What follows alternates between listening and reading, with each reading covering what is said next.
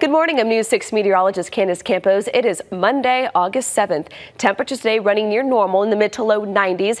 Do expect, though, about a 40% chance of afternoon showers and thunderstorms. A very typical summertime day is in store. We are also tracking the tropics. We have one named storm now out there, which is now making its way in across the far eastern Caribbean. We are going to continue to track this as it makes its way over the Yucatan Peninsula. Not a concern here in Central Florida, but for the next couple of days, again, a very typical summertime pattern will be the main story. Make it a great day.